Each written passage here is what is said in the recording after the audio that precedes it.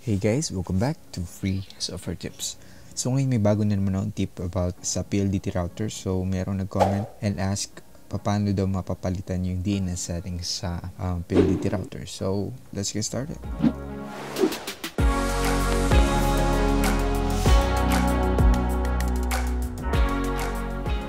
So first, dapat mapanood nyo and alam nyo kung paano makapag-login dun sa full admin account ng PLDT router nyo.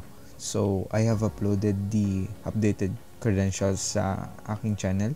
Paki-check na lang, or maybe I'll just put the link on the description, or maybe you could click anywhere on the screen. I'll just put the link for the video on the screen if you haven't seen that video yet. And once you're able to get to access the admin PLDT account, we could get started.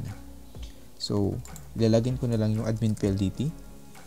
And remember, dapat before we log in, enter na muna natin yung FH and it will redirect you to the login.html web page ng router natin, and that's the time na pwede na tayo mag-login sa admin PLDT.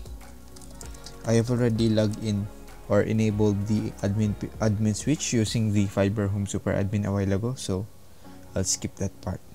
So now we have here the software version 2646. So to change the DNS settings, just simply go to the network tab, and then on the LAN settings, open that one up. Scroll down until you see the DHCP service. If you can see all these settings right here, maybe it's set to disabled. Set that one to server. And then for the DHCP start IP, could set anything right here, starting maybe around 5, kasi by default 192.168.1 yung default gateway ng PLDT. So ito, ganyan ang magiging itsura ng by default sa inyo.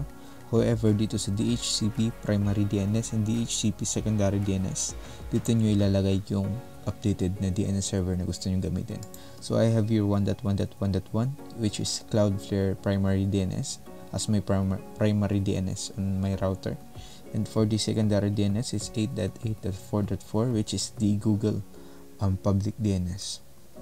Simply put those settings there, or DNS servers there, and once done, hit nyo yung apply button. Once you're able to apply, it will ask you to restart your router. I'll just revert this one to the default a while ago, since I have configurations on this router.